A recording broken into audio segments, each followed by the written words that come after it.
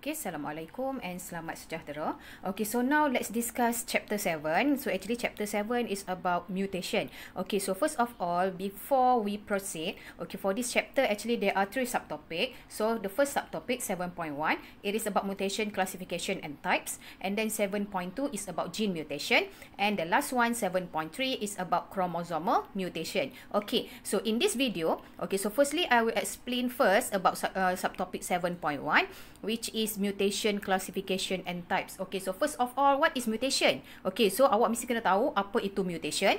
So based on the definition, mutation is refers to the permanent changes in the amount, arrangement or structure of the DNA and can be passed to the next generation. Okay, so means that secara ringkasnya, bila berlaku perubahan secara permanent. Okay, permanent ni maksudnya secara kekal. Okay, in the amount, arrangement or the structure of the DNA. Okay, so we said that mutation is occur, and then it also can be passed to the next generation. Okay, so based on the mutation classification, so if you look at here, okay, mutation can be classified into 2. The first one we call as gene or point mutation, and then second chromosomal mutation. Okay, so first we look at gene or point mutation first. Okay, so what is gene mutation? So it is a change in the sequence of nucleotide bases in a single genes. Okay, so means that when there is a changes, okay, in the sequence of nucleotide base. Okay, so nucleotide base ni kita akan jumpa dekat mana? Kita akan jumpa pada DNA. So bila berlaku perubahan dari segi nucleotide bases, okay, in a DNA, so means that gene mutation is occur. Okay, so based on types of gene mutation, there are 4 types. The first one we call as base substitution, second base insertion, third base deletion, and the last one base inversion. So actually for gene mutation, we are going to discuss it detail, okay, on subtopic 7.2. Okay, and then next classification of mutation, chromosomal mutation. So what is chromosomal mutation? It is a mutation that cause abnormalities in chromosomal structure, okay, or we call as chromosome aberration, and changes in chromosome number. So changes in chromosome number, either it is by aneuploidy or euploidy. Maksudnya secara ringkasnya, chromosomal mutation ni adalah mutation yang berlaku kepada kromosom, sama ada berlaku abnormalities dari segi structure of the chromosome, okay, berlaku perubahan, okay, ataupun bila kita tengok dari segi chromosome structure-nya adalah berubah, ataupun kita panggil sebagai chromosome aberration, ataupun bila berlaku perubahan dari segi number ataupun bilangan kromosom.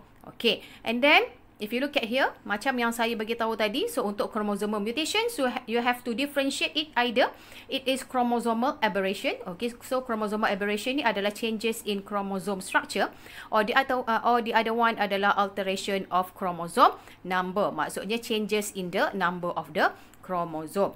Okay, and then next we look at the types of mutation. Okay, so mutation, there are 2 types. The first one we call as spontaneous mutation. The other one induced mutation. So what is spontaneous? Spontaneous ni maksudnya adalah spontan. So means that it is the mistake that happens spontaneously during DNA replication, or DNA repair, or DNA recombination. Maksudnya bila berlaku mistake ataupun kesalahan secara spontan, okay, di dalam proses yang kita panggil sebagai DNA replication ataupun DNA repair and also DNA recombination, so that we call as spontaneous mutation. So the example of the spontaneous mutation is the process that we call as non-disjunction. So this one can be occur. So this non-disjunction can be occur during meiosis. Okay, so this one nanti kita akan discuss detail after this. Okay, and then the other types of mutation, induced mutation. Okay, so what is induced? Okay, so induced mutation, it is the mutation that caused by mutagens. Okay, so maksudnya bila berlakunya exposure to mutagen, so akan ada possibility, okay, of that person, okay, ataupun of the individu untuk berlakunya mutation. So that's why kita panggil sebagai induced. Okay. And then if you look at this one, exposure to mutagen. So what is mutagen? Okay, so the definition of the mutagen, it is refers to the chemical or physical agent that interact with DNA and cause a mutation. mutation. So mutation ni adalah terdiri daripada chemical ataupun physical agent yang mana bila ada chemical ataupun physical agent ni dia boleh interact dengan DNA. So bila dia interact dengan DNA, so maybe dia akan berlaku mistake lah, okay, dari segi structure of the DNA here, okay, yang mana dia akan boleh menyebabkan berlakunya mutation. Okay, so what happen when there is an exposed to the mutation? So it will induce changes in DNA. Okay, so if you look at here, so you can give lah example for both physical and also chemical agent. So for physical agent, you can give the example such as ultraviolet, ionizing radiation, for the example X-ray, gamma ray, alpha particles, neutron and also electron. Okay, while for chemical agent, the example that you can give mustard gas, nitrous acid, base analog, cocycline and also ethydium bromide. Okay, so for this one ni untuk physical agent ni yang paling mudahnya, the example adalah ultraviolet, okay, UV ataupun ionizing radiation. Okay, so X-ray lah. Okay, and then for chemical agent, so the example is mustard gas. Okay, and then the other one, if you look at here, okay, what is mutant?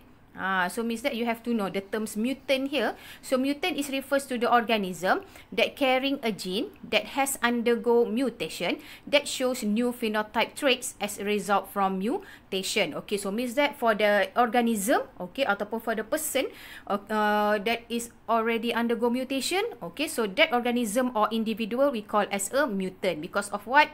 That organism will carry a gene that already undergo mutation, and also it will shows a new phenotype trait as a result from the mutation. Okay, so that's all for subtopic 7.1. Okay, so after this we continue with subtopic 7.2.